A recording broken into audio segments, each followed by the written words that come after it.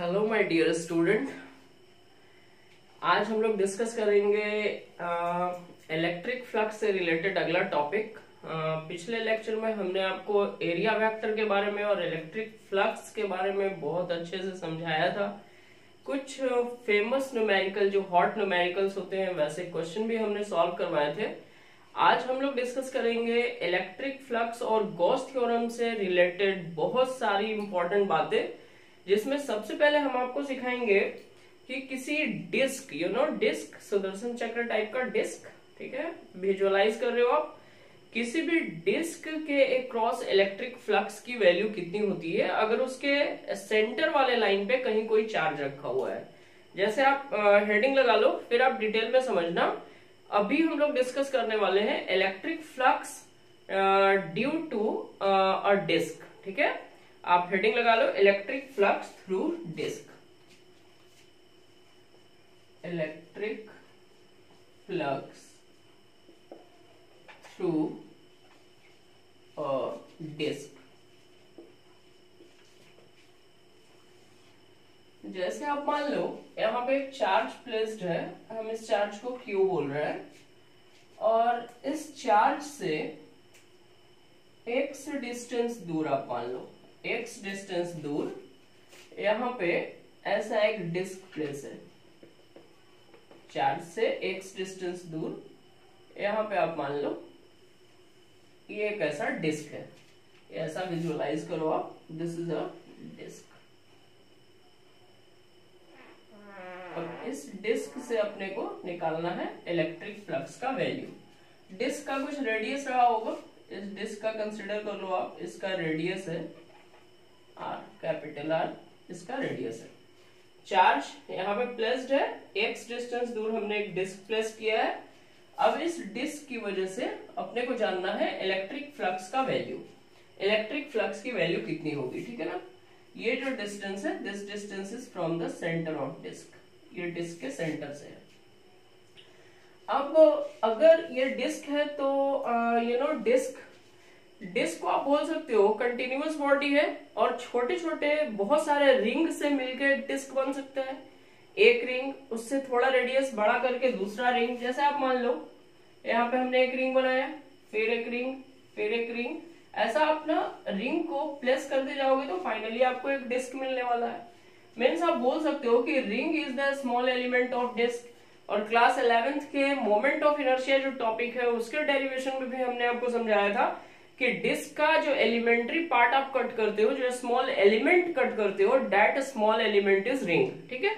तो अभी अपने को यहाँ पे इस डिस्क की वजह से निकालना है इलेक्ट्रिक फ्लक्स का वैल्यू। इलेक्ट्रिक फ्लक्स की वैल्यू फाइंड आउट करनी है, अपने को कैलकुलेट करना है। अब हम सोचेंगे कि कैसे ये वैल्यू हम फाइंड आउट करेंगे, कितना होगा इलेक्ट्रिक फ्लक्स का वैल्यू। तो पहले हम आपको लिख देते हैं कि डिस्क की वजह से जो इलेक्ट्रिक फ्लक्स की वैल्यू आएगी फाई ई, ये होगा आपका Q upon 2 epsilon not into 1 minus x divided by root under x square plus are square के बराबर। ये फ्लक्स की वैल्यू होगी due to a disc. Q upon 2 epsilon not into 1 minus x divided by root under x square plus are square. अब ये value आएगा कैसे, यही डेरिवेशन के थ्रू अपने को समझना है। हमने आपको हिंट किया कि ये जो डिस्क है ये स्मॉल स्मॉल रिंग से मिलके बने हैं। आप ऐसा मान लो कि यहां से r डिस्टेंस दूर, ठीक है ना, ये r डिस्टेंस दूर हम एक स्मॉल सा रिंग इसका कट कर लिए। ये एक छोटा सा हमने यहाँ पे एक रिंग कट कर लिया है। ये रिंग देखिए स्मॉल एलिमेंट में कट कर रहा हूं। यहाँ पे ये एक रिंग हम मान लो कट कर लिए, स्मॉल एलिमेंट है। ये रिंग हम r रेडियस पे कट कर लिए, सेंटर से r रेडियस है इसका। ये जो आप रिंग यहाँ पे कट किए हो ना, छोटा सा फिगर थोड़ा अजीब बन रहा है, लेट इट मी प्रेस। यहां से हम r डिस्टेंस पे एक ऐसा रिंग कट कर लिए, और इस रिंग का नाम हम चौड़ाई मान लेते हैं dr है, ठीक है। ओके, यहां से पहले हम इस स्मॉल जो रिंग है, स्मॉल एलिमेंट है, इसकी वजह से डिस्क निकालते हैं। अच्छा आप सोचो कि ये जो रिंग है, अगर इस r का वैल्यू हम 0 ले ले तो ये बिल्कुल सेंटर पे आ जाएगा, और जैसे जैसे हम आर का वैल्यू इंक्रीज करेंगे फाइनली ये बढ़ता जाएगा और ये अपने पूरे डिस्क को कवर कर लेगा। जैसे आप मान लो कि ये आपका एक डिस्क था, ये है डिस्क का सेंटर, यहां से आर डिस्टेंस दूर हम एक छोटा सा रिंग कट कर लिए, ये रिंग हमने एलिमेंट पार्ट कट कर लिया, ये रिंग है हमारा, इसकी चौड़ाई है डी आर।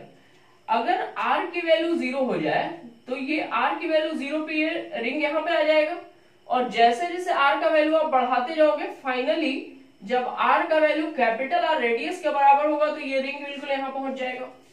मीन्स आर का वैल्यू अगर 0 से आर तक इंक्रीज करता है तो ये हमारा जो एलिमेंट्री रिंग है ये पूरे डिस्क को कवर कर लेगा। पक्का बात है। अब सबसे पहले हम इस स्मॉल एलिमेंट से कितना फ्लक्स लिंक हुआ है उस फ्लक्स के बारे में फाइंड आउट करते हैं। सबसे पहले हमने क्या किया कि एक स्मॉल एलिमेंट हमने कट किया यहाँ पे, late ring of radius small are is taken as an element। हम एक एलिमेंट निकाल लिए, तो therefore a small electric flux due to elemental ring, elemental ring की वजह से इलेक्ट्रिक फ्लक्स की वैल्यू क्या होगी, तो D phi E is equal to आप बोल सकते हो electric flux E dot A, तो simply electric field E dot D A, इस स्मॉल एलिमेंट का एरिया डी ए।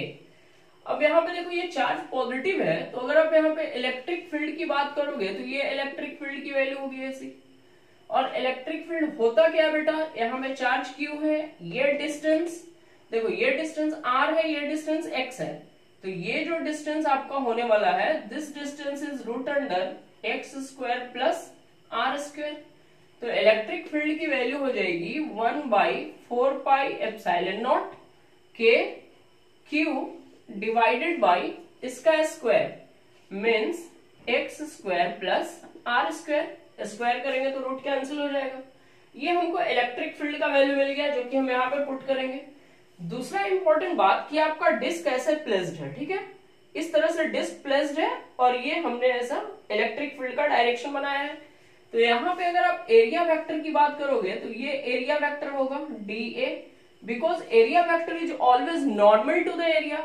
एरिया आपका ऐसा प्लेस्ड है, डिस्क आपने ऐसे रखा है, ऐसा डिस्क है, ठीक है, तो इस पे जो परपेंडिकुलर डायरेक्शन होगा वही होगा एरिया वेक्टर। तो ये एरिया वेक्टर है, हम इस स्मॉल एंगल को मान लेते हैं कि ये एंगल है हमारा अल्फा। तो d डॉट ए मतलब d phi E is equal to electric field E, D A आप यहां पे लिख सकते हो cos फाई cos अल्फा, क्योंकि हमने ये एंगल अल्फा माना है। अब इसमें अपने को सारा वैल्यू प्लेस करना पड़ेगा, तब हमें स्मॉल एलिमेंट का निकाल पाएंगे इलेक्ट्रिक फ्लक्स का वैल्यू।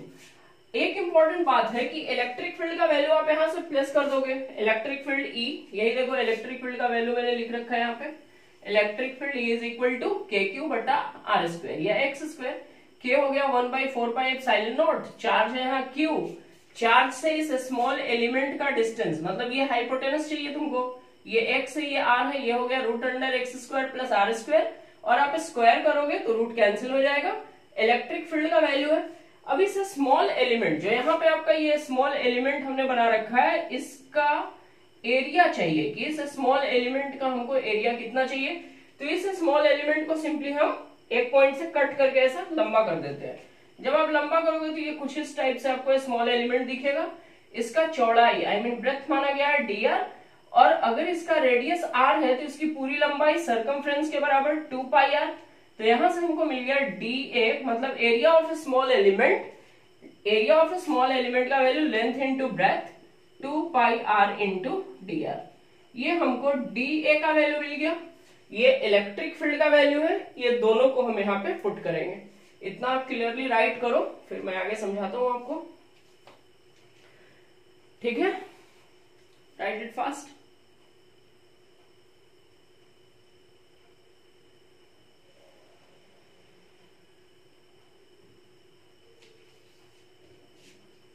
हो गया, ओके।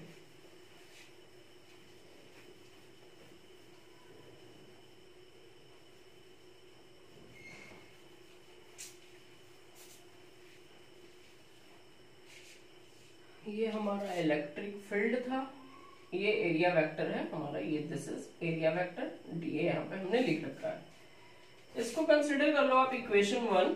इक्वेशन 1 से हम बात को आगे बढ़ाते हैं। देयरफॉर डी फाई ई मतलब electric field due to A small element, electric field का value 1/4 pi epsilon not, charge है Q डिवाइडेड बाय ये डिस्टेंस, चार्ज से स्मॉल एलिमेंट का distance, root under x square plus are square, but formula होता है electric field का KQ बट्टा are square, square करेंगे तो रूट कैंसिल, मीन्स ये x square plus are square. ठीक है, ये इलेक्ट्रिक फील्ड का वैल्यू हुआ। उसके बाद DA, अभी हमने आपको स्मॉल एलिमेंट का एरिया सिखाया था, स्मॉल एलिमेंट का एरिया हो जाएगा हमारा 2 पाई r into dr। Then after आपको वैल्यू पुट करना है कॉस अल्फा का, तो ये एंगल जब बेटा अल्फा है तो ये एंगल भी अल्फा होगा, and cos theta is equal to base by hypotenuse. तो यहाँ पे हमारा बेस हो गया कितना, x हो गया, डिवाइडेड बाय हाइपोटेनस कितना, root under x square plus are square. Okay, अब जो टर्म कटता है उसको काट दो। आप सिंपली देखो 2 पाई से ये 4 पाई 2 टाइम्स में कट गया, और तो कुछ कटेगा नहीं, राइट करते हैं। Therefore D phi E is equal to Q upon 2 epsilon not, Q upon 2 epsilon not. ऊपर आप देखो क्या बचा, आर डी आर और एक्स, मतलब x are into D R divided by, ये देखिए x square plus are square का power 1, x square plus are square का पावर 1/2, मीन्स ये हो गया x square plus are square का पावर 3/2। ये स्मॉल एलिमेंट की वजह से हमको इलेक्ट्रिक फ्लक्स का वैल्यू मिला। जो स्मॉल एलिमेंट हमने कट किया था जो कि हमारा एक रिंग था, इस रिंग की वजह से हमको ये इलेक्ट्रिक फ्लक्स का वैल्यू मिला। अब ऐसे बहुत सारे रिंग है, और मैंने आपको इंटीग्रेशन का लिमिट समझाया कि आर का वैल्यू, क्योंकि ये आर ही वेरिएबल है, एक्स तो फिक्स है, आर का वैल्यू कहां से कहां तक चेंज होगा, तो आर का वैल्यू होगा 0 से लेके आर का वैल्यू कैपिटल आर तक चेंज होगा। इस लिमिट में अपने को इसको इंटीग्रेट करना है। अब इंटीग्रेट करने में आपको थोड़ा केयरफुल होना पड़ेगा। यहाँ पे इंटीग्रेशन समझिए कैसे निकालेंगे, आगे समझिए। Therefore total flux through disc, total flux through disc phi e is equal to integration, phi e is equal to integration d phi e, और लिमिट हमारा वही 0 to r होने वाला है। ठीक है, वैल्यू प्लस कर देते हैं। therefore phi e is equal to integration 0 to r d phi e का value q upon 2 epsilon not x R D R divided by x square plus are square का पावर 3/2। जो constant है उसको हम पहले बाहर निकालेंगे, तो q अपॉन 2 एप्सिलॉन नॉट और ये x, ये सारा कांस्टेंट है। तो therefore phi E electric flux is equal to q upon Q x divided by 2 epsilon not हमारा बाहर आ गया, अंदर क्या बचा, इंटीग्रेशन 0 to r, ऊपर बच गया आपका R D R divided by, नीचे बच गया x square plus are square का पावर 3/2। ठीक है, इसको आगे इंटीग्रेट करना है। इतना आप जल्दी से राइट करो दिस ऑल थिंग्स। इसको इंटीग्रेट करने के लिए हम सब्स्टिट्यूशन मेथड का इस्तेमाल करेंगे, इसको कुछ सपोज करेंगे, फिर आगे मैं आपको समझाता हूं। इसको आप जल्दी से कॉपी करो। हो गया, राइट किए, मस्त मजा आने वाला टॉपिक में, अब फील करो बस। ओके,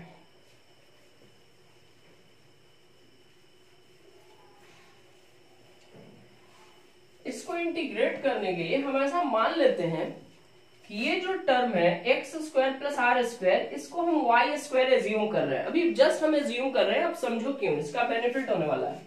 हम ऐसा मान लिए कि late x square plus are square is equal to Y square. अब इसको हम डिफ्रेंशिएट कर रहे हैं, दोनों साइड हम पार्शियल डिफ्रेंशिएट कर रहे हैं, तो x तो बेटा कांस्टेंट है, कांस्टेंट का डिफरेंशिएशन 0 हो गया, आर स्क्वायर का डिफरेंशिएशन हो गया 2r dr और y स्क्वायर का डिफरेंशिएशन हो गया 2y dy।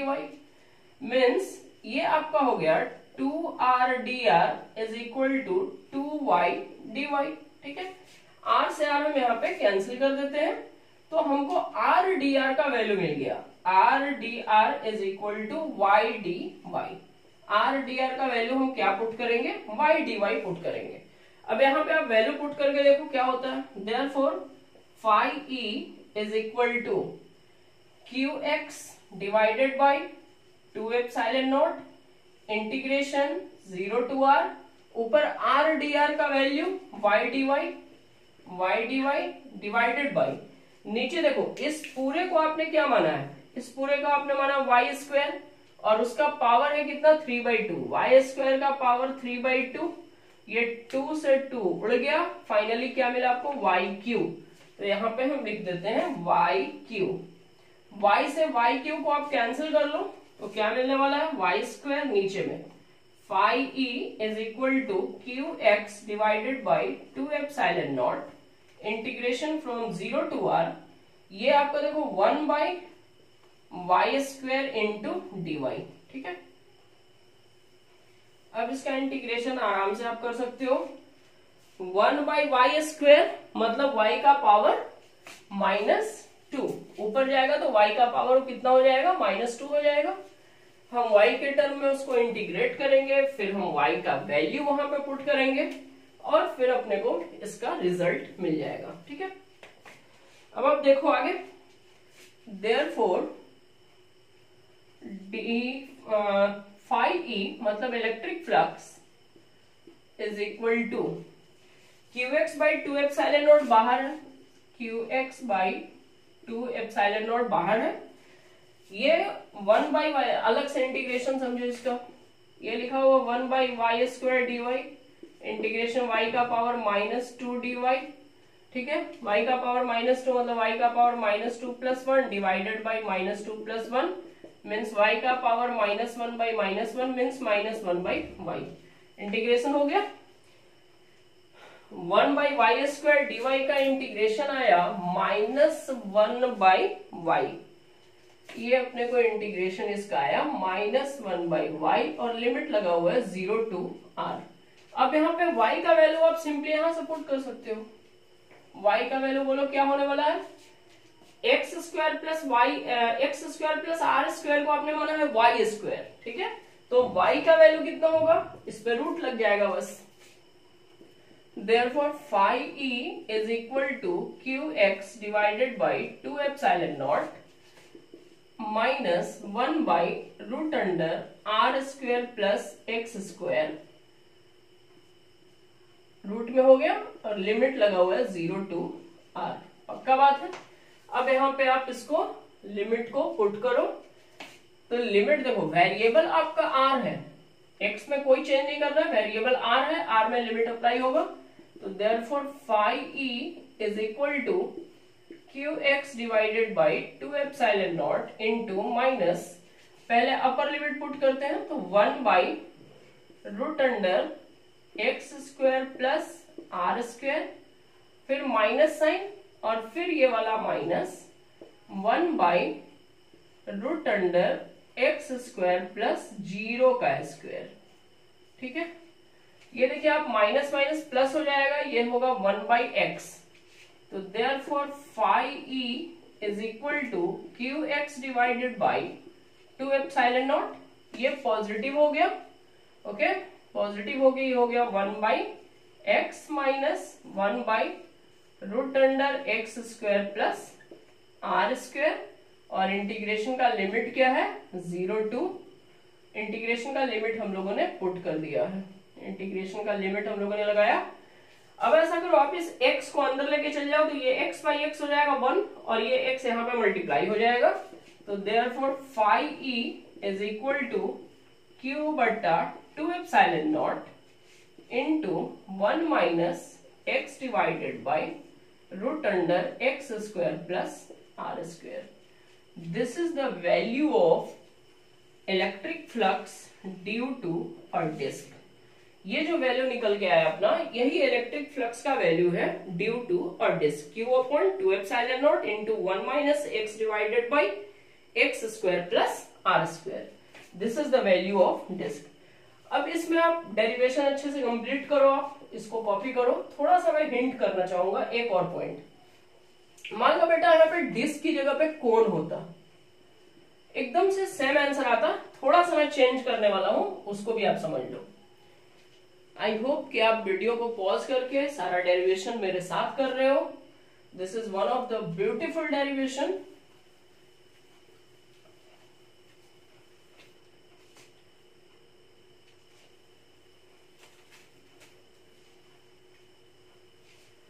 अब आप सिंपली मान लो कि ये एक ऐसा कोन है, ठीक है। यहां पे एक चार्ज प्लेस्ड है Q, ये डिस्टेंस है आपका x, ये रेडियस है r, ये एंगल है theta. Theta is semi vertical angle, semi vertical angle. This is for कोन। अब आप देखो, जब ये कोन है तो हमें यहाँ पे अगर cos थीटा का वैल्यू निकालते हैं तो cos थीटा का वैल्यू क्या आ जाएगा? cos theta is equal to base by hypotenuse. तो ये बेस हो जाएगा, ये हाइपोटेनस हो जाएगा, मतलब बेस हो गया x और हाइपोटेनस कितना हो जाएगा? Root under x square plus are square. कहीं ना कहीं बेटा फील आपको करा रहा है कि ये ऊपर डिस्क है, डिस्क के सेंटर से एक लाइन गुजरा जिसके x डिस्टेंस पे यहाँ पे एक चार्ज Q रखा हुआ है। Both are symmetrical case, both are same case. तो ये जो टर्म है यहाँ पे x divided by root under x square plus are square, इसको आप cos थीटा भी बोल सकते हो। तो flux phi E is equal to आप लिख सकते हैं Q divided by 2 epsilon not into 1 minus cos theta, ठीक है। जहां पे ये जो आपका थीटा है, this theta is what? Semi vertical angle. This theta is semi vertical angle. Means disc हो या कोन हो, अगर उसके सेंटर से जो लाइन क्रॉस कर रहा है उससे x डिस्टेंस दूर चार्ज प्लेस्ड है, तो उस चार्ज की वजह से जो इलेक्ट्रिक फ्लक्स का वैल्यू होता है, दैट इलेक्ट्रिक फ्लक्स इक्वल से Q upon 2 epsilon not into 1 minus cos theta. cos theta का ये वैल्यू है, तो आप बोल सकते हो Q upon 2 epsilon not into 1 minus x divided by root under x square plus are square. I hope ये प्यारा सा डेरिवेशन आप बहुत अच्छे से मेरे साथ साथ डिराइव किए हो। कहीं पे कोई डाउट आता है, you can directly message me, group में मैसेज करो, कमेंट सेक्शन में भी आप अपने डाउट्स को शेयर कर सकते हैं। मैंने पूरा क्लियरिटी से यहाँ पे इस डेरिवेशन को कंप्लीट कराया है। 2-3 इंपॉर्टेंट बात आपको इस डेरिवेशन को कंप्लीट करने में माइंड में रखना पड़ेगा। बेटा डिस्क है तो डिस्क के स्मॉल स्मॉल रिंग से मिलकर बना है। डिस्क का स्मॉल एलिमेंट रिंग होता है, तो हम एक छोटा सा रिंग कट कर लिए। पहले उस रिंग की वजह से हमने फ्लक्स निकाला और फिर हम उसको एक प्रॉपर लिमिट में इंटीग्रेट कर दिए। Very simple. अब यहाँ पे इलेक्ट्रिक फील्ड का फॉर्मूला, स्मॉल एलिमेंट का एरिया, जो एंगल एक फाई आया था स्टार्टिंग में, ये एंगल अल्फा जो आया था, इस एंगल का वैल्यू कॉस अल्फा का, ये सब कुछ पुट करके इंटीग्रेट किए हम। इंटीग्रेशन से हमारा रिजल्ट अपने को मिल गया।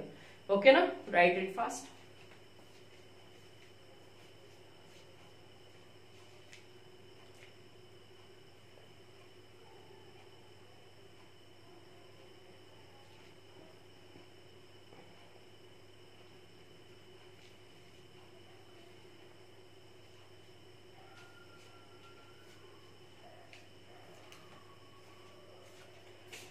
अगला जो टॉपिक अपने को डिस्कस करना है that is Gauss law.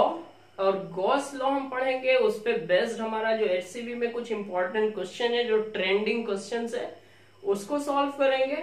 Video काफी लंबा हो जाएगा तो इसको शॉर्ट सा एक कैप्सूल छोड़ देते हैं, या आपको सेपरेटली एक ही वीडियो में मैं इतना ही रहने देता हूँ। अगला जो वीडियो हम अपलोड करेंगे उसमें हम लोग गॉस लॉ के बारे में डिस्कस करेंगे। गॉस लॉ क्या है, उसके इंपॉर्टेंट कंडीशंस क्या है, कितना यूजफुल है हमारे लिए गॉस लॉ, कितना एप्लीकेबल है, एंड उस पे बेस्ड जो हमारे एचसी वर्मा में प्रॉब्लम है वो सारा कुछ हम लोग डिस्कस करेंगे। Keep studying. Thank you so much. Take care.